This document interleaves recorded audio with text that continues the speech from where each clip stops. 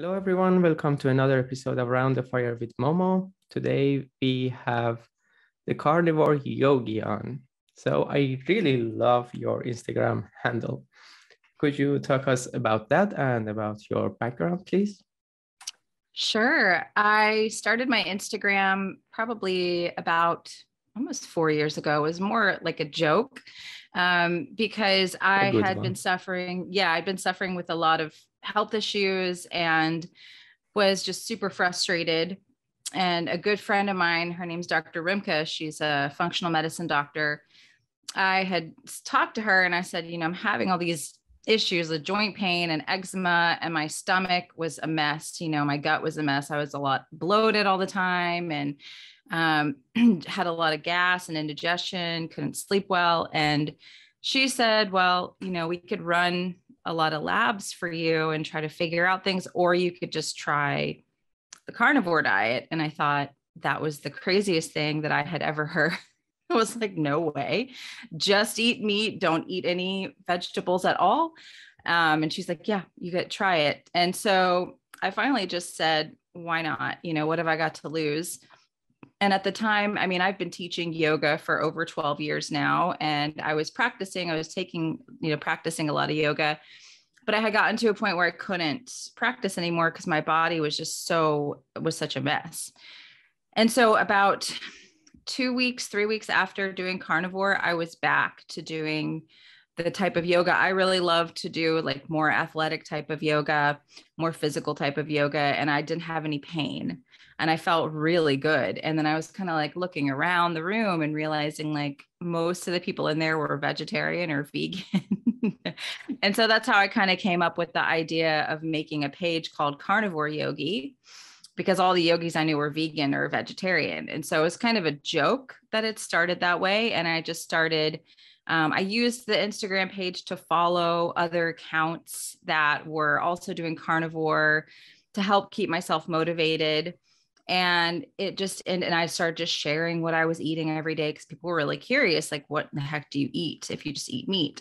And so I started sharing that every day. I just would post all my meals. And then people just started following me, and it has evolved into today. I never would have thought that joke would have evolved into a podcast, a YouTube channel, and creating courses and doing all kinds of and coaching and things like that for people. But it's been an interesting journey the last 4 years for sure. Whenever someone tells me that they are taking yoga classes and everyone around them is vegetarian and they find it difficult to talk about diet, first I say, well, you don't have to talk about diet, but if you think that there's a contradiction, look at this account. And the reason that I followed you was that the message was clear. When I looked at the Instagram ID, I knew that, yeah, this person is a yogi and they are carnivore. And I started following you, and it is understandable in any language because yogi is yogi everywhere, and carnivore is a term that even if you don't know much English, for example, my friends who are Persian speakers, they recognize the word because we use the word carnivore in its technical sense. And that's a very informative and awareness raising joke. And Yeah. whenever someone brings that up, I just send them a link to your page. And how did you improve physically after doing carnivore? And when you were doing yoga, did your joints improve? What happened exactly? Well, they just stopped hurting. I was doing Ashtanga yoga at the time, which is very physical and a lot of, requires a lot of flexibility, a lot of pressure on your joints because there's a lot of kind of jumping and, landing correctly. And so it is hard on your joints. And so that was probably contributing to a lot of my pain. And so doing carnivore, I was able to start doing the practice without having all the pain that I was having. Like my joint pain completely went away. And I actually noticed an increase in flexibility. just physical strength was a lot greater, just a lot of physical things that I noticed from switching to mostly plants and a little bit of meat to all meat and no plants. And how did you change mentally? And was it a challenge for you? I mean, when I listened to your other interviews, I don't remember you talking about it being a challenge for you, a big challenge for you making this transition. I mean, did you have any kind of internal conflicts apart from the fact that we are always told that we should eat our veggies? As a yogi, I mean, did you have any conflicts? Well, I kind of felt guilty in the beginning. I was like, well, I guess I'm just not, doing what everyone says I'm supposed to do in the yoga world. I did feel guilty. And then that drove me to want to learn more and want to understand, what does the text actually say? How much of this is people passing things down and creating rules, and how much of it is actually the yoga, like the pure, when you get down to the roots. And so, yeah, at first I was like, I felt kind of like, oh, I'm doing something wrong. And then it spurred me to learn more. It spurred me to talk with more experts, to actually see what is written in the ancient yogic texts in the Vedas about meat and what I found is that meat was used medicinally in the Vedas and the ancient yoga texts. Milk and honey are food of the yogis, that's how it's referred to. And what the people that made meat wrong and bad were not necessarily tied to these ancient texts. They interpreted it that way, right? And once you say something enough times, enough people fall into it and believe that that's the truth. And so there was that. And then I had to understand, I was like, well, what about the environmental aspect of this? And then that drove me to understanding farming, understanding our food system, and deciding not to really participate in the food system as it is, conventional feedlot meat. I try to work with local farmers and, get my meat that way, buy in bulk, and understand about regenerative agriculture and how that has the power to actually heal and help our environment. And the way that I was eating before was actually more destructive to the planet and the environment, because I was eating foods that were flown in from different countries. Mexico, whereas you can't get fruit if fruit doesn't grow in where I live in the wintertime. Yet I was eating a ton of fruit, and so it's being flown over from different countries. And so you think about that versus your farmer that lives in your area and just going and getting the food from them. So I was causing a lot more environmental damage the old way that I was eating than I was the new way with eating meat. And so I had to really educate myself. And it's been part of what I want to do on my platform, is to educate other people and kind of empower them with that knowledge, because there is a lot of propaganda out there. And even if you're not a yogi, even if you're just a normal human being walking around, there's a lot of people that are saying that meat is going to kill you, it's going to ruin the environment, and it's the culprit, it's the devil, and it's a lot of ignorance. There's a ton of ignorance when it comes to understanding agriculture and nature. Really, it's about understanding nature more than anything else, and how we evolved and how we were meant to live as human beings on the planet. Yeah, meat is going to kill you is not just in the yogic tradition. When I wanted to do something about my health years ago, the first fundamental thing that I changed was to stop eating meat, and thinking that it was going to be good for us. And every one of us is floating in this sea of misinformation about meat and the environmental consequences of it and the health consequences of it, and none of them is true. To go beyond carnivore, we might get back to it. Would you tell us about the other areas that you are interested in for example, quantum healing, was it? Yeah, absolutely.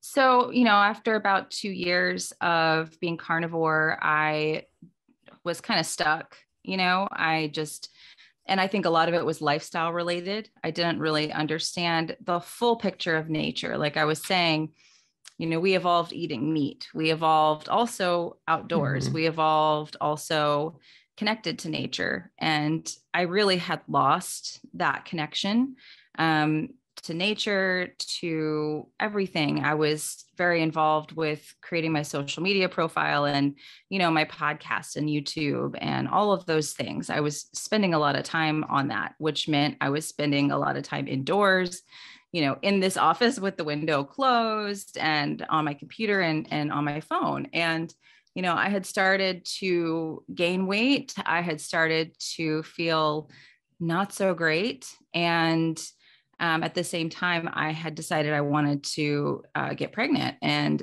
so I figured out very quickly that just doing diet alone was not going to be enough for me to have a successful, healthy pregnancy. And so that's when I dove into the world of quantum physics and circadian biology. And I started just very simply. I mean, this stuff is so simple. I mean, it's so complicated.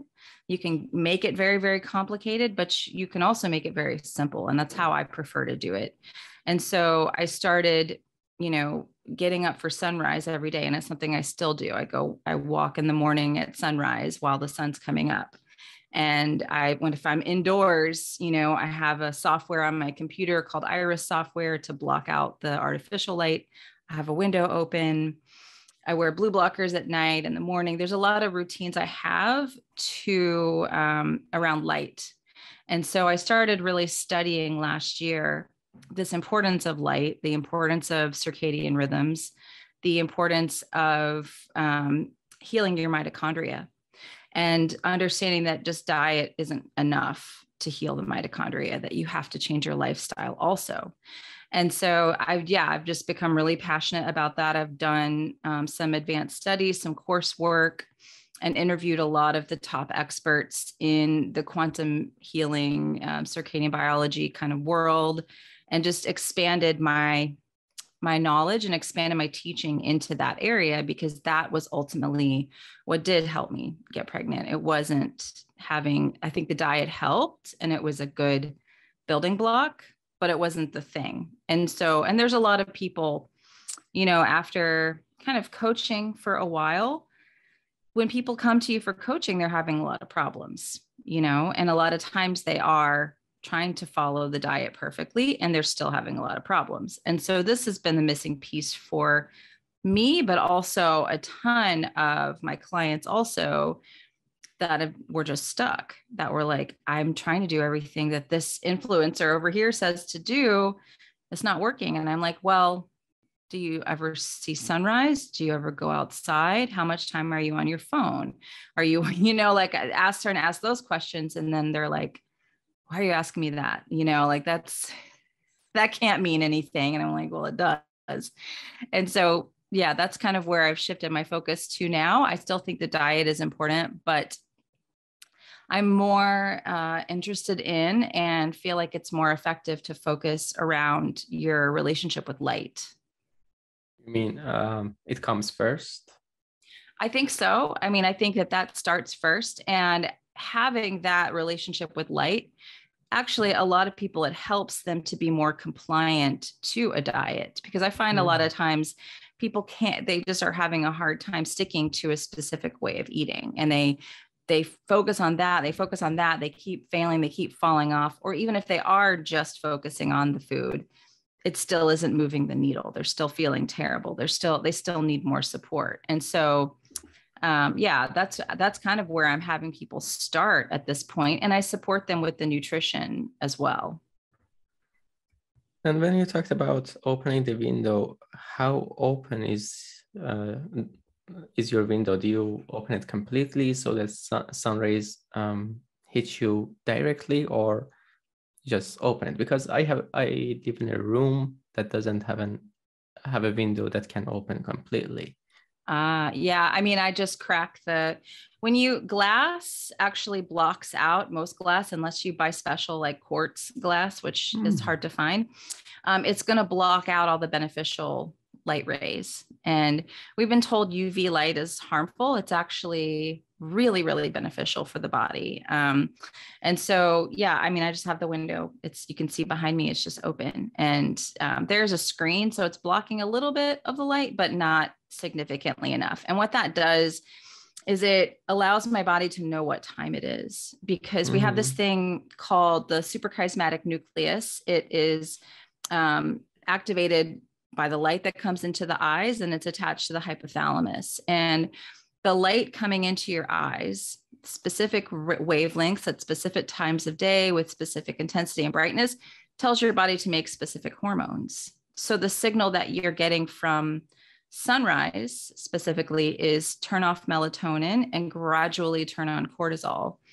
The signal that you get from UVA light, which starts after sunrise, usually 45 minutes or so after sunrise, is make pregnenolone, which is our master sex hormone, synthesize hormones to make serotonin, dopamine, tryptophan, tyrosine, thyroid hormone. All of those hormones are signaled by UVA light, and then UVB is when we make the vitamin D. But we're always looking for, and we have these melanopsin receptors on our skin too. So our skin's important also. 90% of the melanopsin receptors are in the eye. The other 10% are on the skin.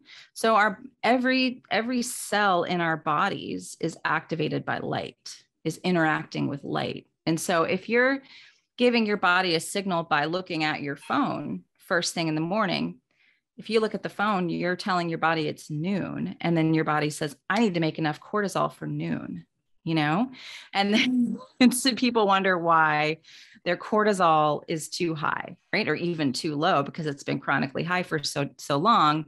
And they want to look at food, and they want to look at these other things, but they never consider the fact that the thing that they're looking at all day, their phone, their computer, or the overhead lights. I don't have any lights on in here. I just have the window open. Overhead lights in your home also are giving you a signal of it's the wrong time of day. And so there's a symphony that's happening in our body all the time, and our bodies are brilliant. We didn't evolve to be indoors under artificial lights with phones and computers. Those are new. Those are only in the last couple hundred years.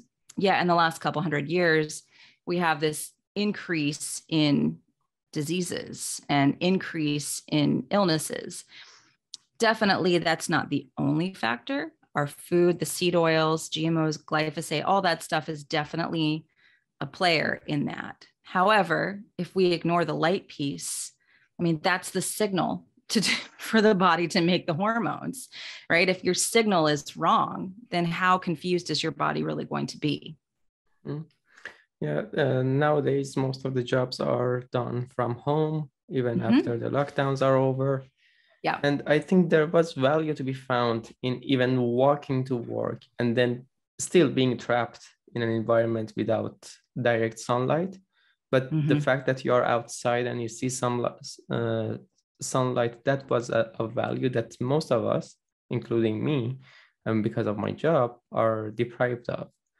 And the days that I am off and I can see the sunlight, I can really feel the difference. And when I remember the times that I didn't have an office job, I really felt differently, recovered faster under the sun, and it improved my sleep, and very refreshing. It gave me very refreshing naps during the day.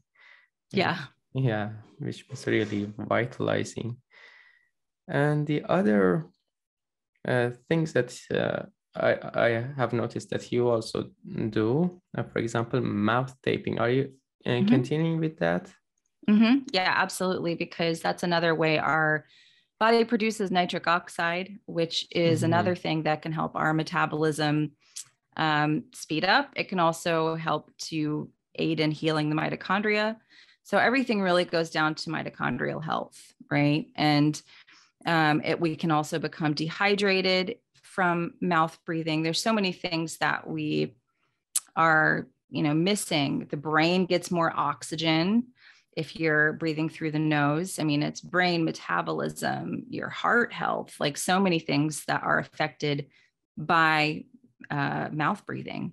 And even the structure of your face and jaw changes if you're chronically mouth breathing. So yeah, I tape at night when I sleep. And occasionally if I'm doing a workout that's not super, super intense, I'll do that too. Just to kind of train my body to be better at breathing in and out of the nose. That's a good idea, actually.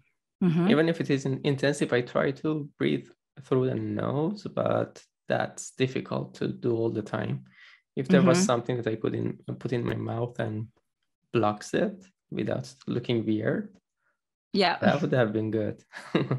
Yeah. Yeah, I also see a lot of value in it, and that's one of the reasons I do it religiously and stick to it every day. And when I wake up in the morning, there's no bitter taste in my mouth, or and you're not thirsty, I bet too. Yeah. Yep.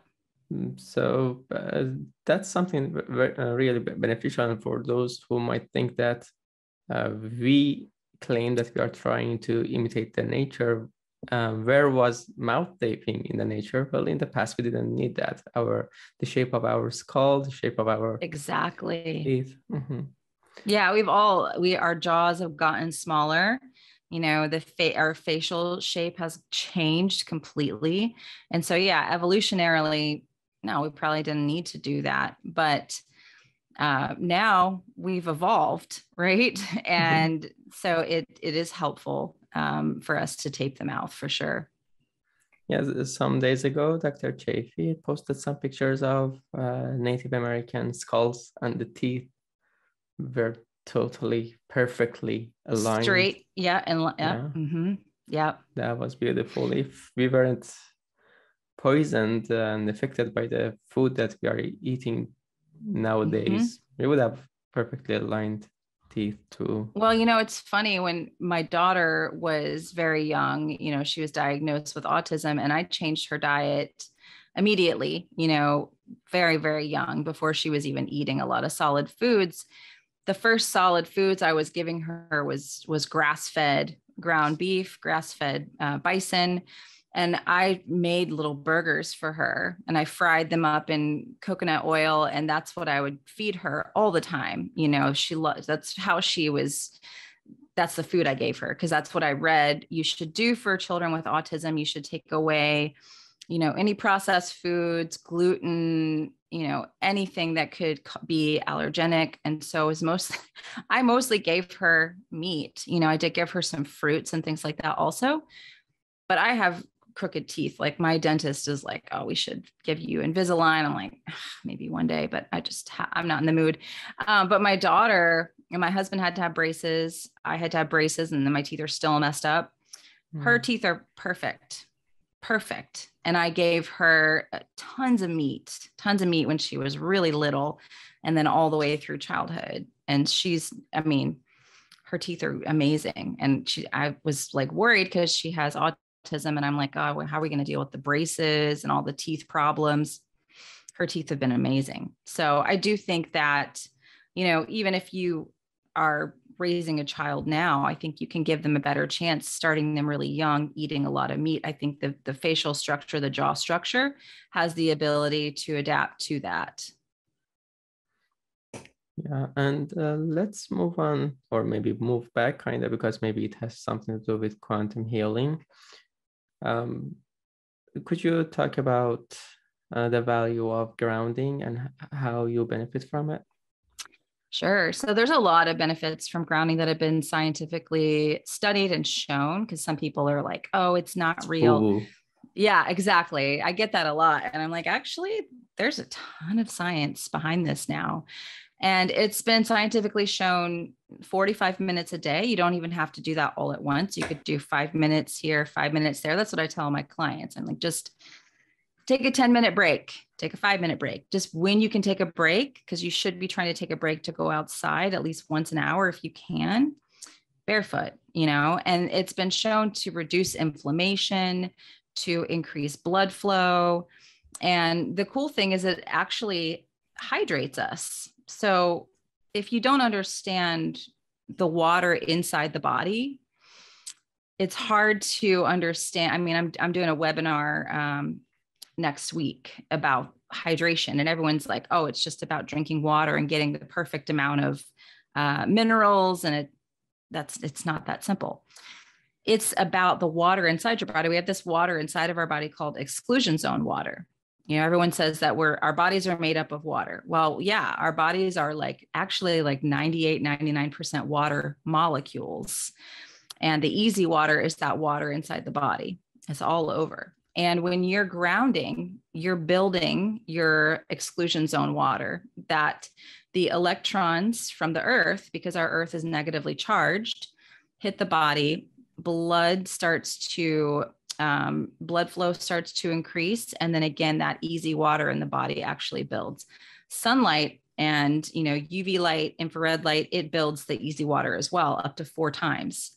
So you can expand that water inside your body. You can hydrate yourself and you can get energy, because the amount of water, the easy water in the body, determines the amount of energy that we have at a given time. So that's another way to get energy, grounding, because you're expanding the easy water in your body. And is it important what kind of surface it is? For example, if it is a tiled pathway, or if it is a concrete or asphalt way, would it still have some impact, or does it have to be the soil, the grass? Asphalt will not work. Electrons cannot be conducted through asphalt, and wood also is another one that isn't going to work. But concrete, as long as it's not sealed concrete, will work. Dirt, sand is great. Grass, anything, a wet surface, is going to conduct the electricity more into the body. I'm not sure about tile, to be honest with you. I don't think that tile is a conductor, but I do know that concrete is. So sidewalks, just as long as it's not sealed concrete, that can conduct. And about coffee, if I'm not mistaken, maybe it is even about a year that you're not drinking coffee. How long has it been? It was February of 2021 that I quit. And so it is over a year. Yeah, it's been about a year and a half now, or almost a year and a half, that I haven't been drinking the coffee. Yeah. Mm-hmm. And I was very addicted to coffee. And a lot of people that do carnivore they end up, starting to drink more coffee. And I don't think that's a good thing. I think when we talk about hormone balance, coffee is definitely not a good idea, because it makes your cortisol a lot higher as well. And that's the main problem with a lot of hormone imbalance, is the cortisol is the root of beginning that imbalance. And so, yeah, I had originally quit coffee because I wanted to get pregnant, and I knew when I was pregnant, I didn't want to be drinking coffee. I wanted to do the best thing for the baby. And I had kind of started that process way back at that time, the beginning of 2021, end of 2020 was when I started trying to do things to prepare for pregnancy. And so, yeah, it was hard to stop.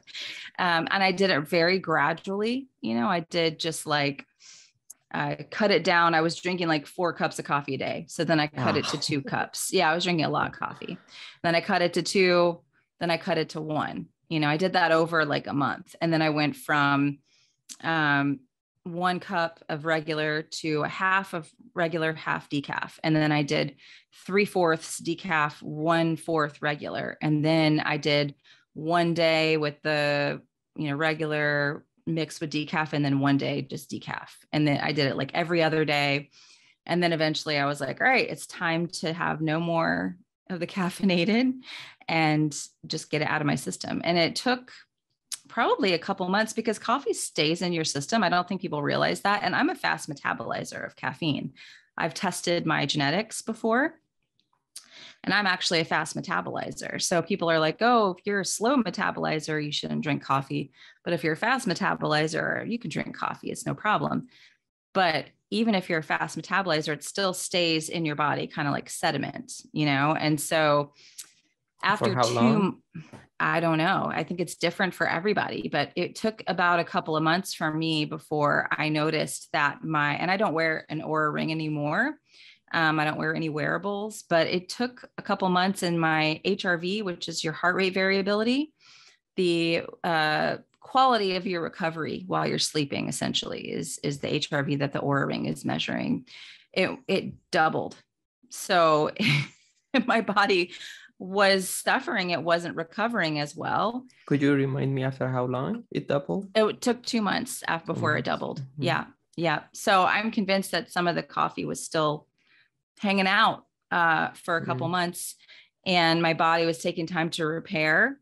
And then all of a sudden I saw it completely double. And so, yeah, that was pretty eye-opening. And over Christmas, this last year, I just was like, I want to have some coffee. I just was trying to do the fertility journey. I was tired, and I was just like, you know what? I want to try some coffee. And the same night that I had coffee, I tested it with my Oura ring, and my HRV went in half. Same night. And so I was like, well, there it is. It's definitely the caffeine, the coffee, that cuts my HRV in half. So yeah, and I couldn't feel that. Like if you asked me to tell you how I felt, that Monday before I had the coffee and my HRV was looking good versus, let's say I had that coffee on Thursday. If I felt a difference Friday morning versus Monday, I didn't really feel a major difference. I had to actually measure it with the ring to know, oh, okay. So there's a lot of things, there's a lot of functions in our body that happen and that we aren't obvious to us. There's a lot of stuff happening in the background. Yeah, for me, actually, carnivore was a helping factor, keto and carnivore, that I started to think that, well, yeah, for staying focused, I don't need that coffee that much. And also the other thing was that I'm probably one of the slow metabolizers of coffee. And yeah, I do lose my marbles on coffee, especially after a couple of days. Even when I and drink high quality coffee, which I would get from a bio shop. It was really good. It wouldn't give you this kind of kick. It wouldn't hit you at the face in the face. It would just take you up slowly, and that was a very good mild coffee that I would consume. But even that, after 1 week, I would notice that I would start to have nightmares, and it would even affect me at night. And that, though I thought that I could go to sleep at the right time, still it did have some effect there on me. And what effects can it have to a baby before being born? Well, there's a lot of people that say that caffeine is fine for babies, that you can have like 200 milligrams a day and it's fine. But I don't believe that necessarily. I just feel like if I'm having great results and I'm repairing better and my body is doing so much better without it, then why not just give the baby like the best chance possible? There's a lot of things that people say are safe for pregnancy and that are safe for children and safe for babies. And I don't think it's true, because I did a lot of things that were safe, for my daughter, and she ended up being injured. She ended up being damaged from safe things. And so, I don't trust that information, and I just intuitively say, okay, if it's good for me, it has to be good for baby, Yeah, definitely. That makes perfect sense. And do you have an idea of what the culprit was for damaging your daughter? She had an injury from getting a flu vaccine. She got it that morning, and then and she was fine and talking. I have videos of it because people are like, oh, you're lying, you know, but I have videos of her talking and interacting and being a normal, you know, 13-month-old. And then we took her for that appointment. That night, she was very sick. She was throwing up and she was screaming. And I called the doctor. I'm like, what do I do? And they're like, you need to go to the emergency room. And so I went to the emergency room and they couldn't figure out what was wrong with her. But then they found out she had like a double ear infection. And they were like, did she have any shots today? And I said, yeah. And they said, well, she's having a reaction to the shot, but she's going to be fine. You know, she's fine. And here's some antibiotics for the infections. And then she never talked again after that. And, you know, it's one of those things people don't believe until it happens to them or someone they know. And even if it happens to someone they know, they wouldn't trust them probably. They still don't necessarily trust, because just like with meat, you know, there's a lot of propaganda, there's a lot of brainwashing. And so, yeah, I mean, everyone said those, you know, the flu shot is fine for a baby. Well, there's actually more litigation for that shot than any other. So, you know, that's one thing that's when I kind of lost my trust of a lot of what people were saying was safe. This is fine. This is safe. I kind of just stopped trusting what I was being told. And I had to start investigating things for myself. Yeah. And when you talked about the things that we considered safe ones, smoking and drinking was safe too for babies, right? For pregnant women. I just did a post the other day that showed a picture of a pregnant woman smoking, and they used to tell pregnant women that if they smoked during pregnancy, it would help the labor and deliver be easier. Wow. Because the baby would have a low birth weight, and that was a good thing. Wow. That's how they advertise to pregnant women, is they say, oh, you're going to have a slim, small baby and it'll make your delivery easier. Yeah. So smoke cigarettes. These things are criminal. Right. But it was part of, so we, you know, I don't trust a lot of stuff that people are like, it's fine. It's really, is it though? Because I don't think so. Yeah, some of these things are reversed. For example, everyone knows that a pregnant woman shouldn't be drinking, shouldn't be smoking. Right. Yeah, but so many of these things are not reversed yet, and I don't have much hope seeing this inertia in litigations, in guidelines, and how they change. I don't have any hope of any kind of institutional change. Well, follow the money, you know, that's what I always say. Yeah. It's all funded, you know, there's so much money funding pharmaceutical companies. There's so much money funding these fake meat companies, you know, the plant burgers and the, you know, the agenda to erase meat and get rid of it and demonize it. It's all the same, you know, and you just look at the funding behind these things, and you know, you got to question. You have to question it instead of just looking at some ad or some article, because there's a lot of great articles now that can convince you of things. Like, wait a minute, let's look at some of these studies, or who funded the studies, you know, who's paying for this, to convince people that this is the way, right?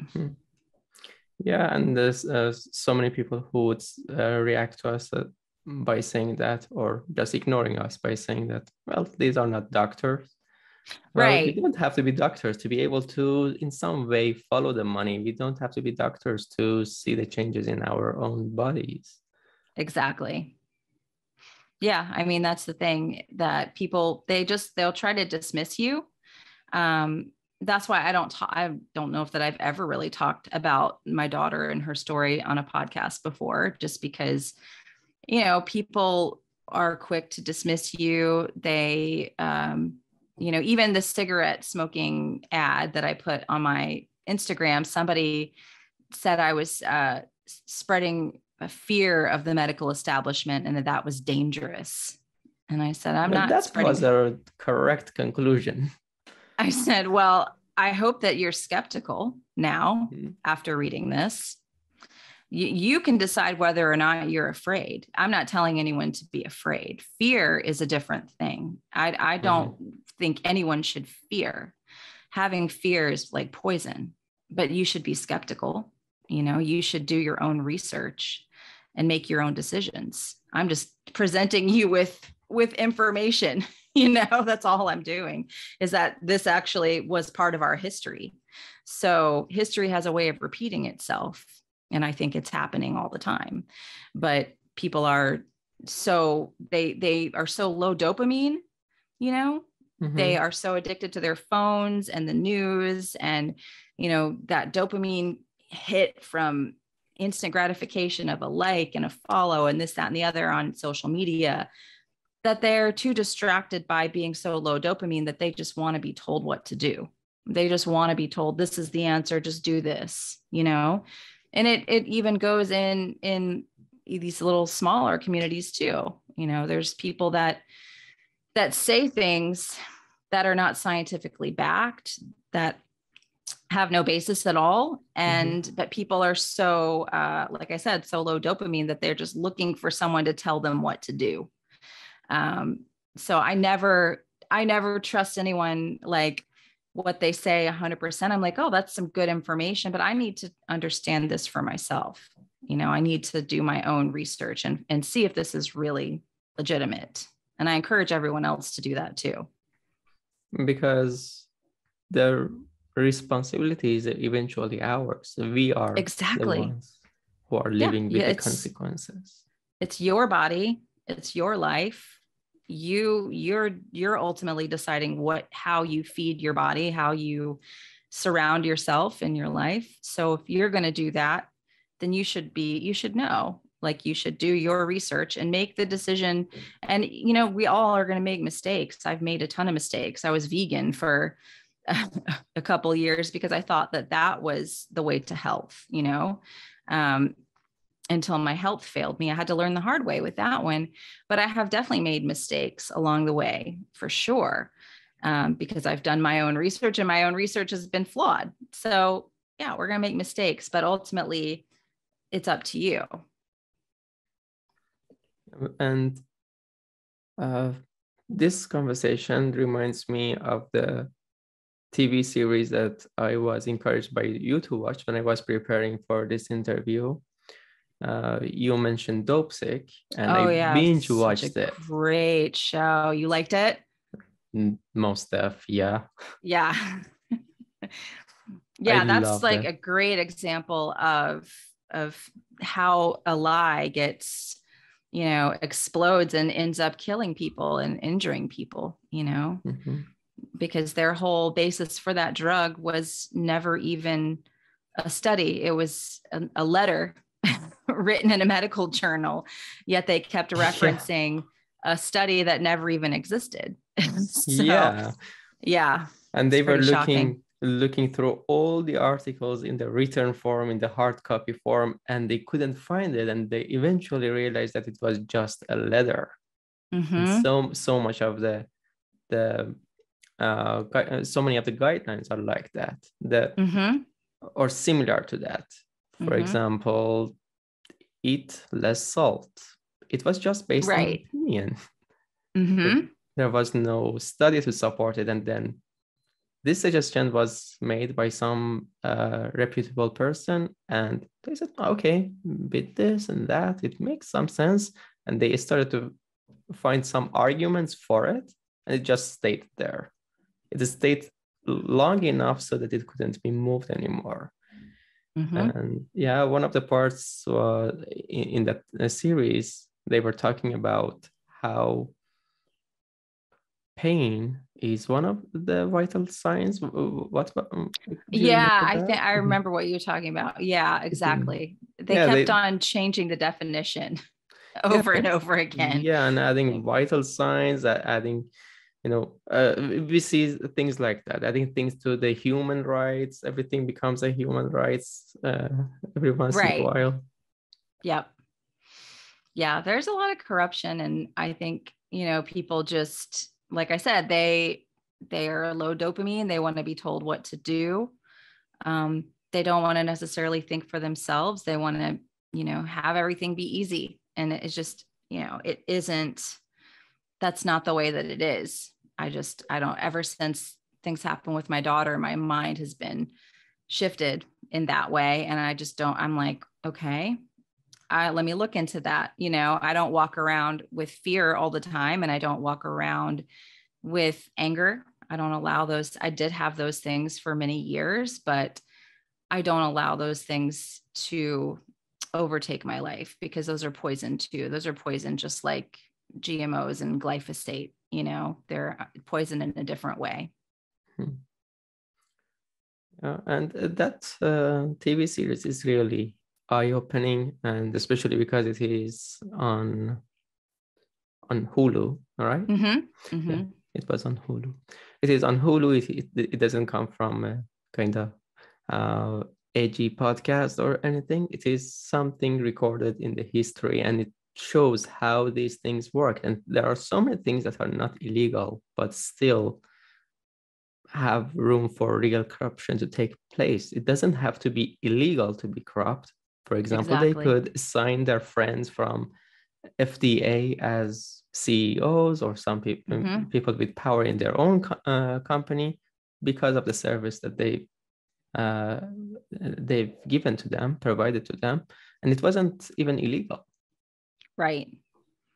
Exactly. Yeah. That's how it works. I interviewed Dr. Anthony J. I don't know if you follow him at all. Yeah. Yeah, he's wonderful. I really like him, enjoy talking with him, and work privately with him offline as well. And, that's one of the things that we talked about in our interview a few months ago, was that, he used to work for Mayo Clinic. Yeah, Mayo Clinic. And then he kind of saw the corruption, and this hiring this person to hire this person, and let's do this under the table. And he couldn't participate in it anymore. And when you hear that from, everyone's like, I need a double-blind, peer-reviewed study to believe this. And there's a lot of things that can be beneficial and helpful for us that there are no studies for, but again, that's that kind of low dopamine thinking of, I need a study, I need someone to tell me, I need someone to tell me what to do, type of deal. And not being willing to believe that there is some sort of corruption or a different story besides what's on the surface taking place, And some part of it is closed-mindedness. Exactly. Yeah, very close-minded. Absolutely. Yep. If you throw studies at them, it wouldn't change their mind, because this study doesn't come from the sources that they learn it's to not trust. peer-reviewed. It's not this. It's not. I'm like, okay, well, make your own decision. I'm like, people start to argue with me about sunlight, and I'm like, okay, well, don't then. I don't care. Keep doing what you're doing. If it's working for you, sure, go ahead. Like, I'm just giving you the information. I'm just telling you what's helped me, what's helped my clients. You don't have to do anything. It's fine. Yeah, that's true. And I think you talked about, have you taken, I made this notes long ago, so this part of the note I don't remember very clearly, but did you take Ritalin as a teenager, or very prescribed? I did for ADD, and then Zoloft, Ritalin, sleeping medications. I was just put on a lot of stuff when I was 14. My parents had a pretty tumultuous relationship. My dad ended up passing away when I was 18. We had a lot of pretty tragic family stuff. And so that was what my mom thought was best, because it was, at the time, all the drugs, the Prozac and all the antidepressants and the Ritalin and all that stuff was exploding. It was the 90s, and people are just, late 90s, people are just starting to do these drugs, and they're like, oh, this is the solution here. And so I started with the pharmaceuticals at 14, and it wasn't really until I was off of them when I was pregnant with my daughter. But then after I had her, I went back on, Zoloft, sleeping medication. I went on a bunch of stuff. I was Wellbutrin, because my head was a mess. I was just a total wreck. And that was because I was vegan. Wondered why my brain was so screwed up. But yeah, I was on a lot of medications, and I haven't been on any medications at all since about, I think it's been like 7 years that I've been off of pretty much everything. And that I know part of that was just going paleo. I didn't even have to go carnivore or keto or anything like that. I just went paleo and started eating like regular, real food, going carnivore. And I still would struggle with bouts of depression and anxiety. And then when I went carnivore, one of the reasons I stayed carnivore for so long was that the mental health aspect. I was like, I don't get depressed. I don't feel like, for the most part, I feel so good. And then I added the light piece on top of that. And it was like, I don't ever think I need to go back to medications again, So yeah. And I was diagnosed with all kinds of, depression, anxiety, ADD. At one point, a doctor was like, you might have bipolar, but you're kind of borderline. And I was like, this is not right. I know I'm not bipolar, but if you answer the questionnaire in specific ways, yeah, you got some bipolar going on. A lot of that was that I just was not taking care of my body. I was drinking alcohol. I was trying to mix alcohol and different pharmaceuticals. My diet was crappy. I was doing vegan diet. And yeah, my mental health was a complete disaster. And back to Ritalin specifically, how did it make you feel? Did it? Well, first you explain, and then I will talk about my own experience, because I don't want to kind of direct your answer. I just want to see what effects did it have on you, and how was your experience with Ritalin specifically? I don't know that it did a whole lot for me, other than just kind of made me feel a little more like wired, The reason that I was given the Ritalin is because I couldn't focus in school, because my parents were a freaking disaster. My home life was a mess. And that's why I couldn't focus in school. So I don't really think that it did a whole lot for me. I quit taking it after a while, because I just was like, I just feel too hyper. I feel like I had drank a bunch of coffee, and I didn't even drink coffee at the time. And for like a 14, 15-year-old, it's like, yeah, I didn't really stick with that one. I started smoking pot at the time too. And so that was, that didn't help either. But yeah, I didn't have like a very long experience with Ritalin. It was just one of the many drugs that I was put on at the time to try to control my inability to focus in school, which was really more rooted to family life going on at home. Things were a mess. You can't fix that with a pill. You need to exactly be there for the person and talk to them and help them through the experience, not just give them pills, And in case of Ritalin, I think that it's kind of irresponsible, because it is like giving someone who is stressed more coffee to drink. Exactly. That's how I felt. I just felt even like more stressed and just like hyper, and like I did not like it. I mean, I loved Ritalin when I took it. And the way it made me feel, I had never felt before. With keto and carnivore came, and that clarity, or some levels of that clarity, came back without the side effects. And the thing about Ritalin was that if I kept taking it, for example, 3 days or so, I would start having obsessive thoughts and rumination of thoughts, and the feeling of doom and gloom. Yeah, that was what it made me feel. But I mean, in many ways, the way that coffee made me feel, Ritalin made me feel that way too. But the good thing about Ritalin was that I could just not take it without any headache or any withdrawal side effects. Yeah. Yeah. I ended up giving it away to my friends. For free? Yeah, I was just like, just take it. I don't want it. They were like, sure, we'll snort it. You know, kids in high school, like, all right, cool. I don't need it. So that's what I ended up doing with that one. And about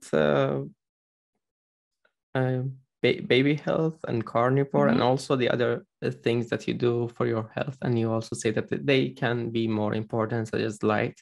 Can you talk about all the things that you are doing for having a healthy baby? And for those who don't know, Sarah's expecting now. 24 weeks tomorrow, so 6 months tomorrow. Great. Yeah. Preconception was very important. That's, I think, something that we don't place enough importance on, is preparing the body for pregnancy. I think people are like, all right, I'm ready to get pregnant.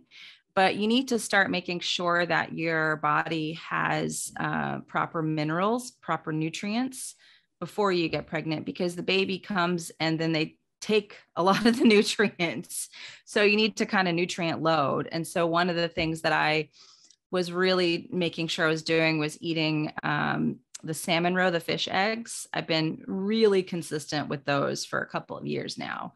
I eat like a spoonful of those, probably like 5 days a week, because the DHA is so super important for brain health. And then you've got iodine, selenium, zinc, copper, it has a lot of essential minerals.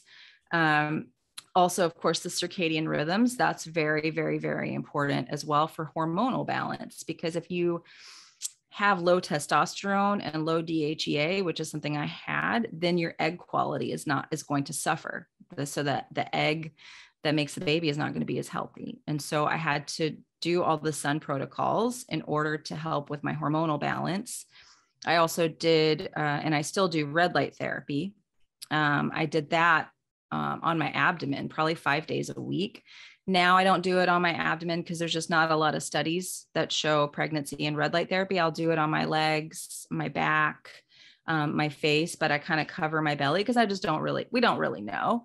I don't think it would hurt anything, but that was one of the things I did to help prepare, because it increases your blood flow, which is important to get blood flow to the reproductive organs, to again have healthy eggs, healthy reproductive organs, and increases boost your mitochondrial function. So everything is built around the mitochondria.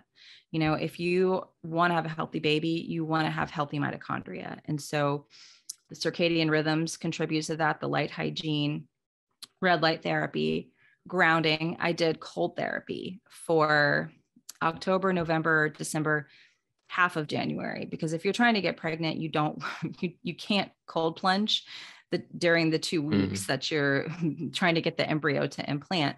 You can't do that because it will not implant. So I had to figure that out. But I did cold therapy, cold plunging up to the neck in ice cold water 3 days a week. That also helped because that improves mitochondrial function. It actually speeds up what's called the electron transport chain. It makes the electrons travel faster in the electron transport chain, which is just another way of saying improves your mitochondrial health and reverse ages your cells. Because I'm 43. So it's women are having trouble getting pregnant in their 20s and 30s. Yeah. I mean, it's a crisis happening right now. But 40s is even harder. So that's why I had to do so many things. Also minerals. I drink Quinton minerals every day in my water. I drink high quality spring water. I'm a big water snob. I structure all my water. I bring my water with me like wherever I go. I don't drink the water. I don't drink tap water. I've just done a lot of things to improve my health. I mean, the nutrition piece is a huge part of that. Like I drink, raw milk from a farm, raw cream, high quality grass-fed meat, lamb, eggs, fish eggs, lots of protein, lots and lots of protein, lots of good, healthy fats, butter, raw butter when I can get it. And yeah, I mean, I always just think like, if it's healthy for me, it's healthy for the baby. And then you look at what cultures did ancestrally, they would always gather the salmon roe, the fish eggs, to give to the women for preconception and while pregnant, because they believed that was the most nutrient dense food to give the mothers in our ancient civilizations. And so, my husband buys the special fish eggs. There's only one company I like. And so he has it shipped to the house. It's a little expensive, but my husband's on board. He's like, she has to have her fish eggs, it's better. Fish oil capsules can be rancid. A lot of them are rancid. That can cause, it's like ingesting seed oils. Yeah. We talk about how terrible seed oils are. If you're ingesting those fish oil capsules, it's the same thing almost as a seed oil. Maybe not every brand, but a lot of the brands are rancid, and DHA is heat and light sensitive. So the best way to get your DHA is through food, and it's hard when you're pregnant, you're not feeling that well the first trimester, but you want to start doing this stuff 6 months to a year before you actually become pregnant, or 2 years if you can. And how do you eat the salmon roe? You just eat a spoonful of it, or do you? I just eat a spoonful of it. Yeah. Usually eat it with eggs in the morning for breakfast, and just eat it by the spoonful. It's not the first trimester I was gagging a lot with it, but it was just one of those things. I was like, all right, this is for the baby. I'm going to take it. I also do organ meat capsules. I take those daily. I take brain, spleen, heart, liver, lung, pancreas. I do the multi blend and take those daily. And I take desiccated oyster capsules also when I can't, because I can't get oysters as easily here, but those are an amazing superfood for fertility and pregnancy as well. And why do you get the desiccated organs in capsules? Do you don't you like the taste, or you're not accustomed to it? Is that the reason? I don't love preparing organ meats. If I make them, no one else will eat them. We'll make sweetbreads every now and then. My family won't really eat liver though. So, and you don't need a lot of it. You don't really need to be eating tons of it. So, and I don't take like the 6 capsules a day that they recommend. I only take 3 of the capsules. So, because we didn't eat tons and tons of organ meats, but they are important to give us those B vitamins, folate. There's so many essential nutrients we can get from organ meats. I'm just not a big fan of preparing them, of the taste, of all that stuff. I will eat the carnivore crisps. I'm sure you've seen those. I've got here. Actually, keep them in my office. These are the beef liver. So I'll eat those, and they have a heart beef, or the heart crisps also. So I eat those. My daughter eats those, but sometimes it's easier to take the desiccated supplement than eat the chips, Yeah, the good thing about my culture is that they're considered kind of delicacy, and yes, we are accustomed to eating them. So if it is not that one member of the family would eat them and the others would not, everyone would fight over them. Everyone would, see, that's a problem with the American culture, is like we've just lost the lost the value of the organ meats, and it's not something that you can go to a restaurant and order. It's you really have to do it all yourself. And I don't know a lot of good recipes, but it's a lot of other cultures that do this. One of our therapists, her family's from Cuba, and they eat, the heart, and they eat, all the different organs. Like you said, it's a delicacy, but here you don't really see that at all. Here, I mean, in Poland, that I am currently living in Poland, and it's a challenge to get beef organs you can get pork organs and chicken organs, but not beef. I recently, I mean, by recently, I mean over, maybe it is even a year. It's probably been a year that I found a shop that sells dog food, including the food that no one else would eat except for me. I think everyone who gets it, they get it for their dog, but I get the beef bone and also the beef liver. Nice. Yeah, I love marrow bones. I roast the marrow bones. That's one of my favorite things to eat is marrow. I eat it raw or roasted. It's delicious. But yeah, we've just started feeding my dog raw within the last few months here. And I found a farm that they mix everything and just send it in a big container, but it's like all the organs and the fat and the marrow, they just mix it all together. And then I give it to her. She loves it. She absolutely loves it. With goat, they give you goat milk and bone broth just for the dogs. So yeah, she gets all the good stuff now. And if you yourself want to make a broth, would you add vegetables to it, or you would just? No, not unless I wanted to to add a little different taste. But of all the times I've made my broth, I really never add any vegetables because I just don't see the need for it. You just get enough good marrow bones in there, maybe some oxtail. I've never really been one to add a lot of vegetables to broth. I'm not saying you can't, or there's no value in it. You can definitely get some different mineral profiles into your broth if you add some vegetables, but I just really don't when I make my broths. And so it's basically just the water, salt, and the meat, right? And I put a little apple cider vinegar in there also to help, pull out some of the minerals from the bones. And anything for the smell, for changing the smell or the taste? No, my husband wishes that I did, but I don't. He gets annoyed when I make my broth. He's like, "Oh God, are you making your broth again?" I'm like, "Get over it." Yeah. I live in a shared flat, and I have to find the right time for making it. Oh, I'm sure. Yeah. Yeah, it's not, it doesn't the smell doesn't bother me at all, but my husband is like, oh, gross. Yeah. For me, it's taking some time for me to transition to full zero plant. I mean, the latest version I made was with some onions, I guess. Yeah. Or the other one that I don't remember the English word for. It's something green. It is like the there's green onions too, peppers, onions. Maybe we call it a green onion. There's green onions too. Yeah.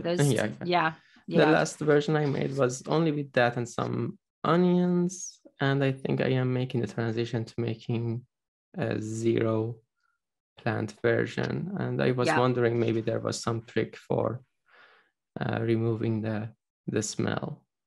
I haven't found one. I have not found one. Okay. Yeah. And you're just accustomed to it. I can. I'm used to it now. Yeah. And I just add a little salt when I'm drinking it. But yeah. For me, becoming carnivore happened, and I couldn't even imagine that I could one day eat meat, just meat and nothing else at the side. And I was like, I cannot remove spices, but now that's a big one. Simply I found myself having removed them, and I was totally comfortable with that.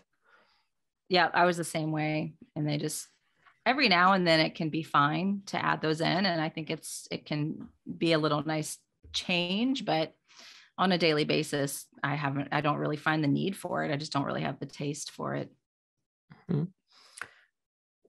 What's your view on dairy, raw milk, cream? I think if someone's trying to lose weight, they probably should not eat those foods. They're not good if you're trying to lose weight. But I think they're incredibly healthy. I think that there are in raw, not pasteurized. There are amazing minerals and nutrients that you can only get in the raw form than if you would go and just get the pasteurized. I think pasteurized is what causes a lot of allergies, a lot of issues, a lot of gut problems. But even with raw, I think you really need to make sure your gut is healthy and in a good place. Which can take some time, so I think it's helpful if somebody just wants to try doing an elimination diet to not have those things in. I didn't have those things in at all in the very beginning. Probably for the first 90 days, I didn't do any dairy at all. And then I just added the raw dairy within the last year, I would say. I wasn't even really doing a lot of it before like the last year, but we have a local farm. I get raw milk delivered and raw cheese and raw butter and all of that stuff. And I love it. It's delicious. But, after pregnancy, when I'm trying to lose pregnancy weight, I don't know how much of that I probably won't be eating as much of it like I am now. I'm kind of just enjoying it all right now. It's delicious to me. With respect to pregnancy again and following the carnivore diet, have you changed anything? I mean, have you included something that was not carnivore in it? Definitely. Yeah. I mean, first trimester, I couldn't stick to carnivore because I was nauseous all the time. I had to eat more often. So first trimester, I had, some things like potatoes because that they helped to settle my stomach.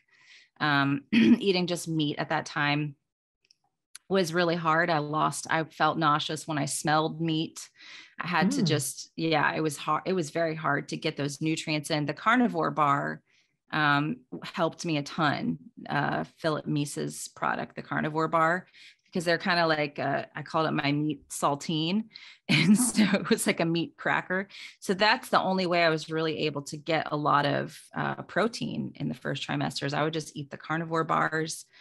But now second trimester, after about week 14, I started feeling really good. And I mostly just switched back to primarily carnivore. But I have had like some seasonal fruit with yogurt. I make yogurt with the milk from the farm, and whatever's in season, so it was strawberries, and then it was cherries, and now we're getting some peaches, things like that. But I always mix it with a protein and a fat. I never just have it by itself. Because it's not great for your blood sugar to just kind of have fruit by itself. So I have added a few things like that in, but I still eat like a really good amount of red meat, eggs, and wild fish, things like that. So primarily still carnivore. For sourcing raw milk, I guess I should be learning. I first need to learn more Polish so that I can interact with locals and get some. Otherwise, I haven't found them in shops. Some friends have told me that you can find them at certain even chain stores, but I really doubt it. Maybe they have some standards, and if it passes those standards, they call it raw, but it is not really raw. Okay, I think I have covered the questions that I had in mind. Would you like to add anything? I feel like you've been very, very thorough, for sure. Yeah, thanks for having me on and chatting with me. But yeah, I feel like you've covered a lot of topics for sure. That was a great chat, and thanks for your time. And you're welcome. Yeah, your generosity in sharing information with us. Thank you so much. Absolutely, you're very welcome. Hope you've enjoyed this episode of Around the Fire. If you are watching this video on YouTube, please give it a like and hit the subscribe button. If you're listening to the podcast, please leave the 5-star review. It would cost you nothing but help me a great deal, especially if you do so on Apple Podcasts. Also, if you feel particularly generous, consider supporting me via Patreon, PayPal, or Bitcoin.